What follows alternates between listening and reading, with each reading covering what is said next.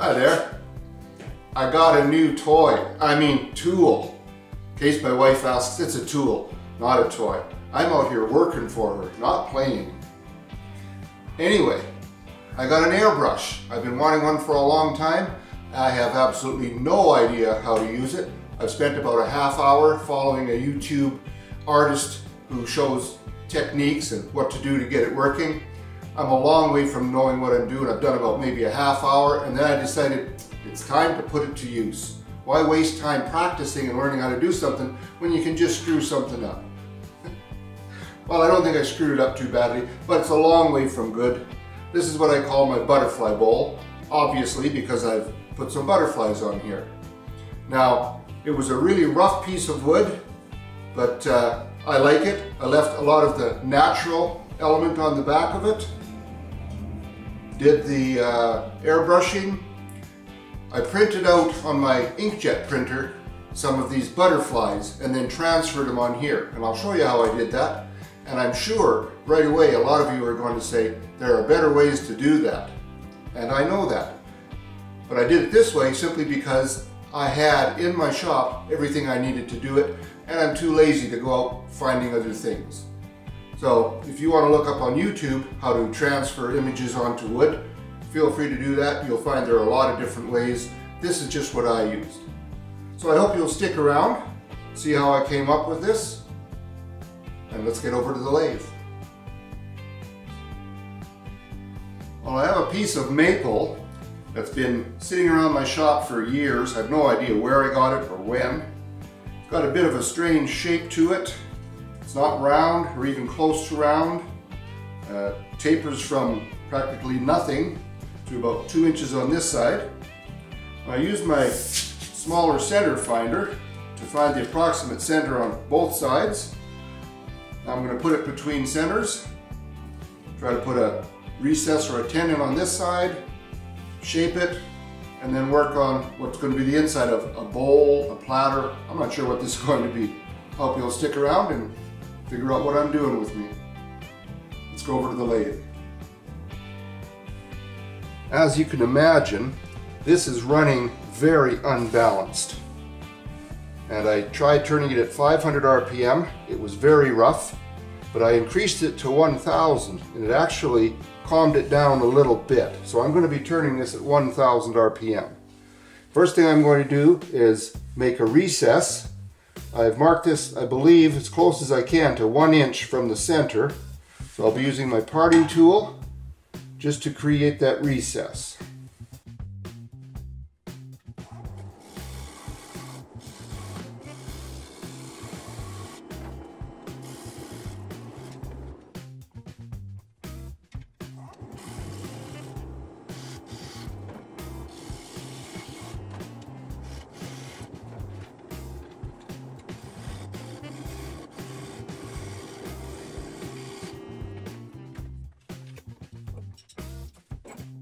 Alright, I need it to be a little larger in diameter and a little deeper. It's not enough there.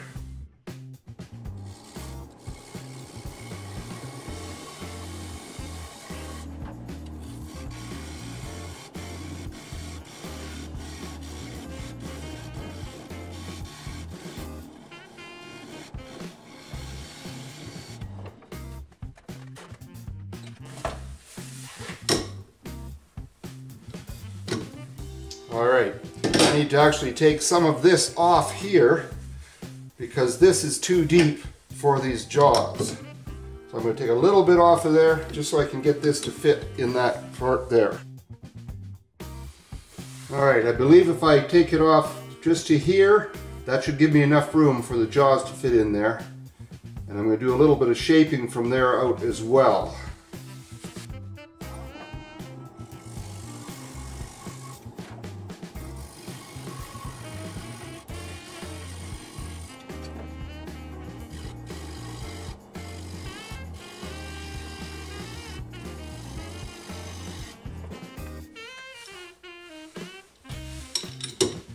Alright, I believe that's going to work just fine.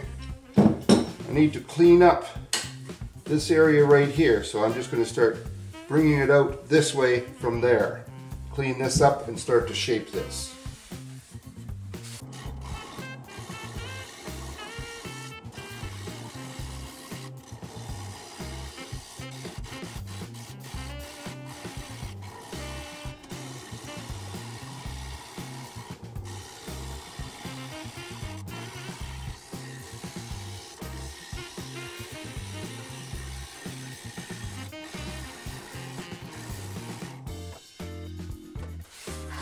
That's very, very rough. It's hard to turn this when you got so much air to turn. I'm gonna have to see if I can do some scraping to do a better job there. Before I do any scraping, I want to do some more shaping on this, and also there's a very large knot right in the corner here. It's very, very dry wood. I don't know what to expect with this. It could come flying out of there. I'm hoping not. So I'll also want to true up this edge a little bit after I get some more shaping done.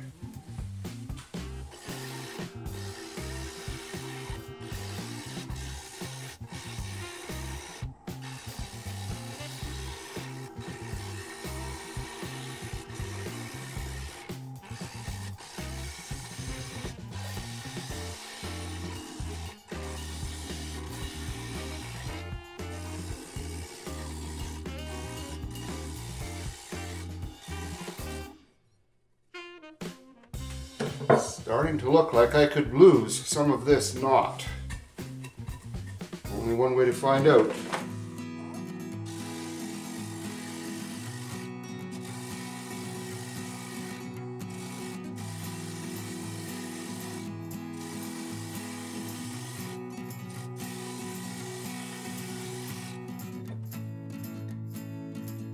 When I'm making this cut, because there's so much air time, I try to put most of my force down against the tool rest to alleviate the problem that it's wanting to make it bounce a lot. I'm going to try a little bit of shear scraping now, both on this edge if I can, and on this face. A little tricky to do it with all the air time that's involved.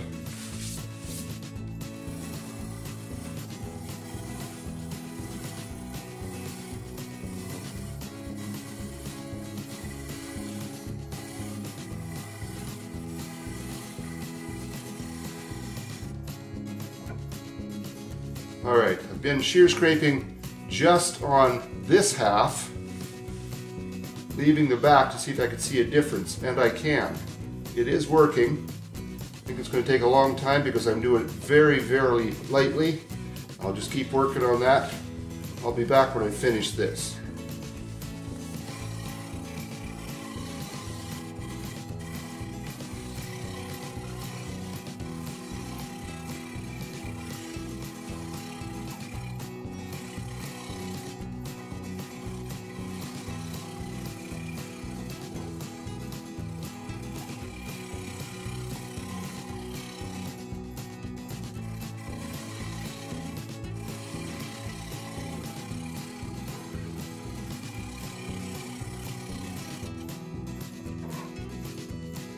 Well, a little ways to go yet, but that is cleaning this up, so I'll just keep at it.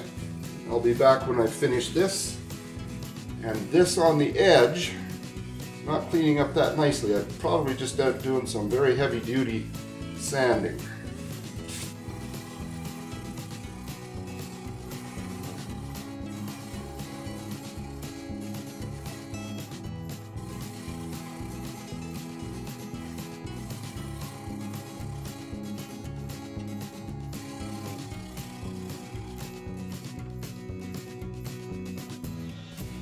When I'm shear scraping this, up on the upper part, I have the handle against my left hip to try to help control it, because I want to be moving my whole body, not just my arms. When I move over to here, I switch it and put it against my right hip to control it. And that's not doing a bad job at all. I think I've done about as good as I can. Now it's going to be some sanding. And I am going to have to start with 80 or 100 grit. It is a little bit rough, but because of all the air time, I don't have much control over it. These parts, I'm going to leave them natural, just like they are. Do I dare call this a natural edge piece? We'll see. So I'll sand this by hand. I'm simply going to be locking it with the spindle and going around like this, and the same on these parts. It's going to take quite a while to get the finish I'm after, and I'll be back. It's all sanded. I sanded it to 320, I think that'll be sufficient on this. Going to 400 might have killed me. It's pretty tough sanding by hand on here. So now I'm going to reverse this, put this chuck into the recess, and I'll be back. All right, I'm going to bring the tail stock up with the live center just to make sure this is not going to come off of there. I'll be turning at 1000 RPM again, and it's balanced out much nicer. And I'm just going to true up this face.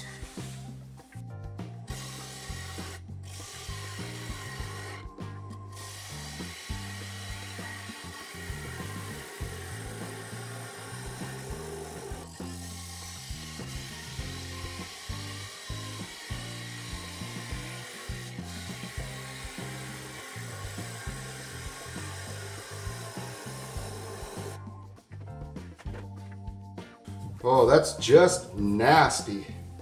This is very difficult to cut for some reason. So I'm going to use shear scraping to take care of this. Got a little bit more to take off first.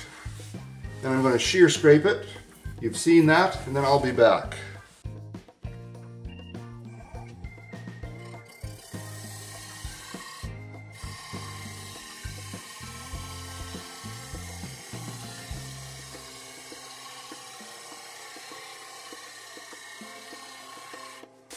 I'm going to try sharpening one time and see if I can improve on that. The wood in this area feels just a little bit punky. Not really sure. But I put a fresh edge on here, and let's see what kind of difference that might make.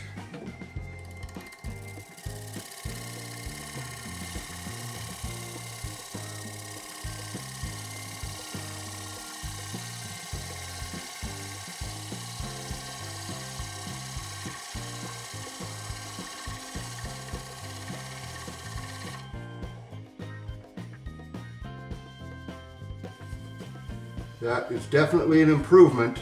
It's far from perfect, but I guess I'll be sanding some more.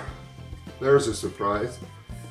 Beautiful job up here, but it's just very tough in here for some reason. So I'll just trim this down, then I'm going to sand this, and I'll be back.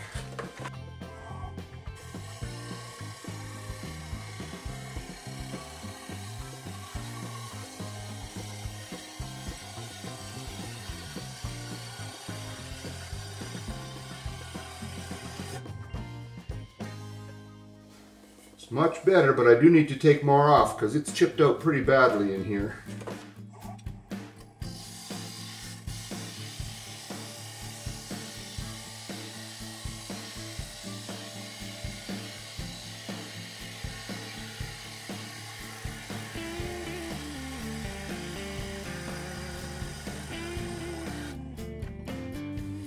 No, I am not going to get a clean cut. Time to get to the 80 grit. Before I start sanding this, I might as well turn a little bowl out of this.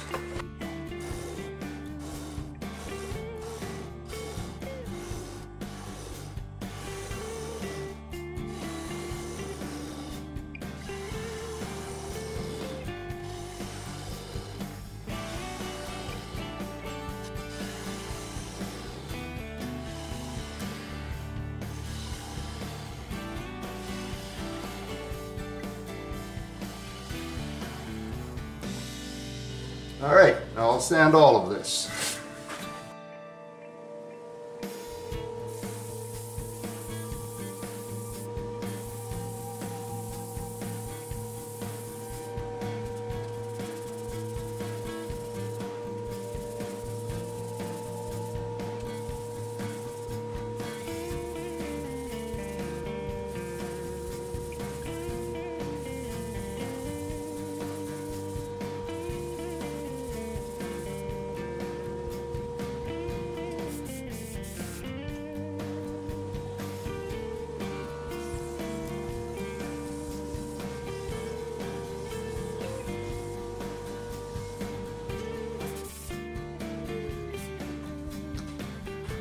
I've sanded it to 400 grit now, nice and smooth, and put on 1 coat of sanding sealer.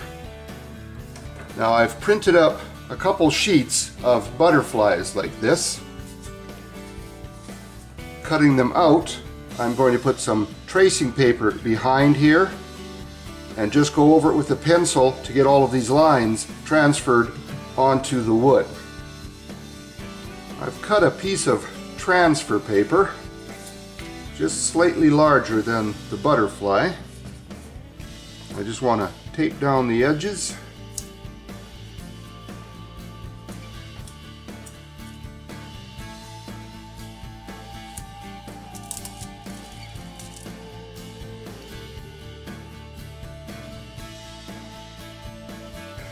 Making sure I have the correct side of this transfer paper facing down. Then I'll put the butterfly on there, tape it to the transfer paper.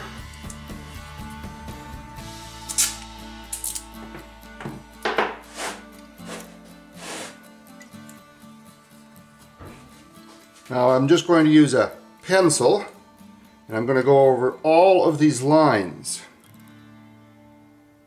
doing my best to make sure that I don't forget any.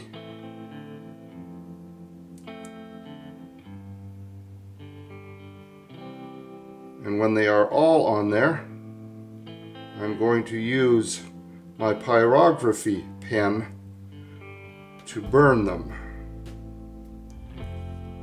The hardest part of this is due to the fact that I am very shaky.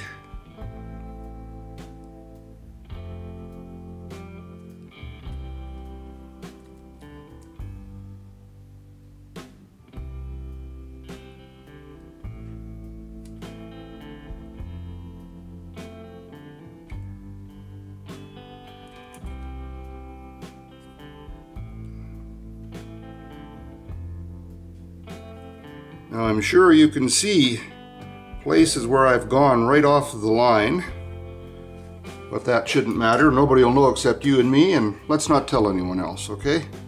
Now what I want to do is just carefully lift this up, see if the lines are all there, and I believe they are.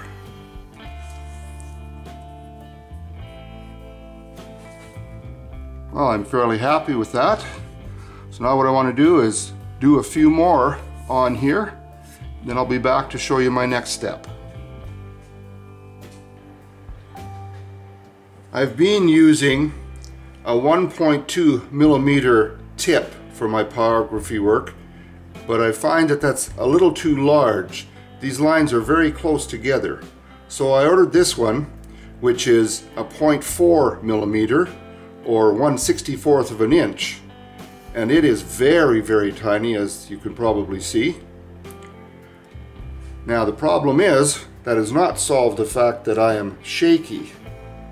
I've turned down the temperature a little lower than I usually use. I was advised to use a lower temperature and either a slower speed or simply go over more than once anything that I want to burn. So I'm going to see how this will work.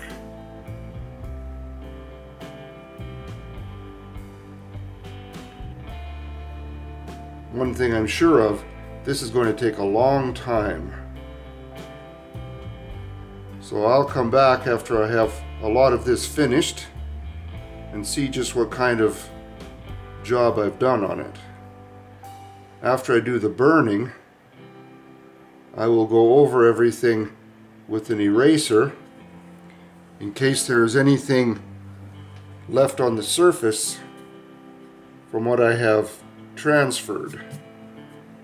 But I'll leave that until I'm finished, and I will be back.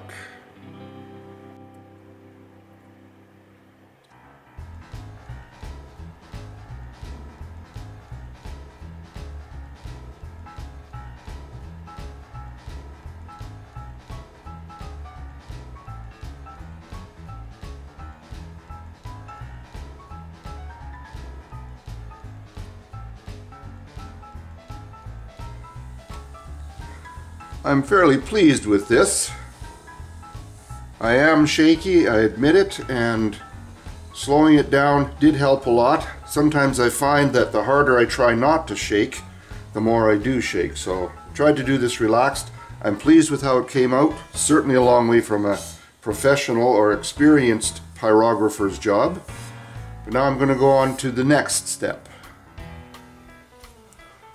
What I'm going to use is known as frisket film, often just called frisket. And it's a transparent film, has a backing on it, and when you remove that backing, there's a low tack to the frisket so it won't stick too badly and leave a lot of adhesive on your work.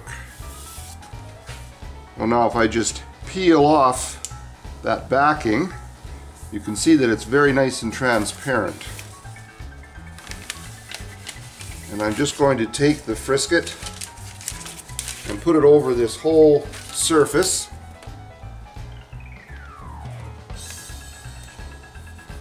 Smooth it down.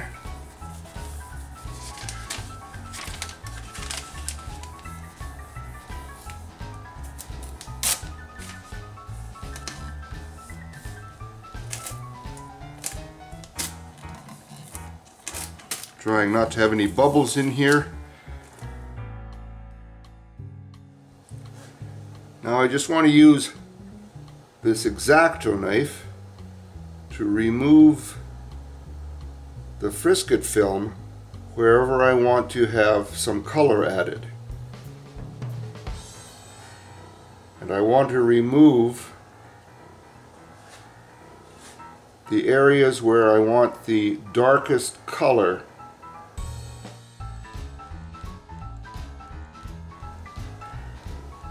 And then when I put on the lighter colors, it should not interfere with the dark ones if they're dark enough. And I'm going to start with black, so that should be all right.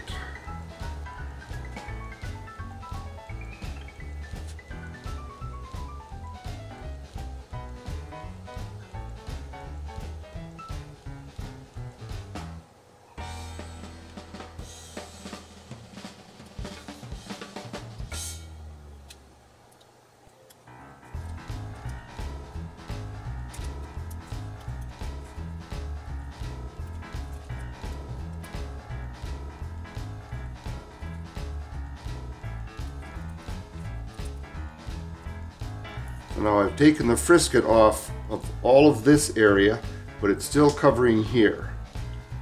So I'm going to go around and remove in the same manner from the areas that I want to have the dark color sprayed on, and then I'll be back to show you the next step.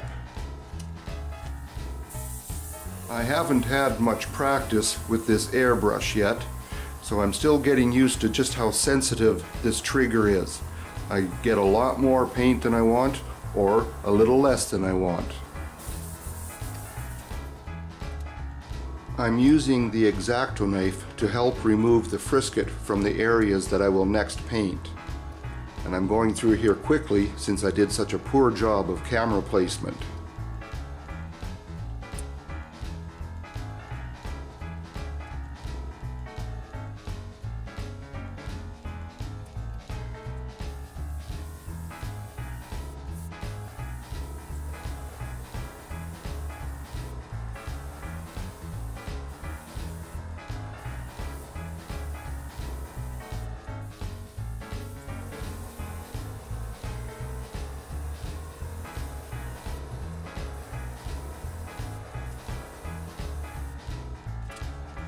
Now, with the painting complete, I can remove the rest of the frisket.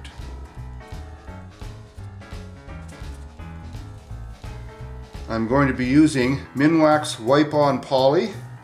I'm going to have it turning at 100 RPM. And of course I won't be able to do right around the outside there. I'll have to stop it, put it on with it still.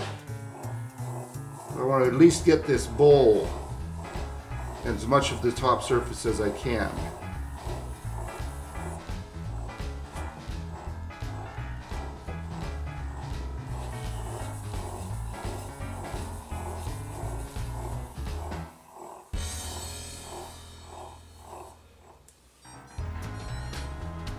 I think that's making those colors, the yellow and the orange, pop a little bit.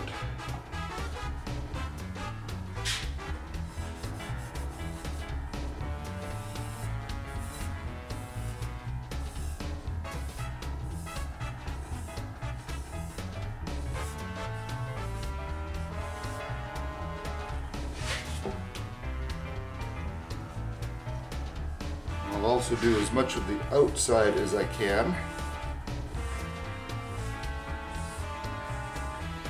Now I'll set this aside for a few hours to dry. Well, that's how I came up with this. And to be honest, the airbrushing probably wasn't necessary. In fact, it may have been quicker just to use colored Sharpie markers. But it's something new to me. I'd like to learn how to use it, so I'm going to keep endeavoring to do so. I want to thank you for stopping in today. I hope you enjoyed this. If you did, click the like button. Share it with others if you like, and don't forget to subscribe. I hope you'll stop in next time I'm around. In the meantime, have a good day in your shop and be safe. Take care now.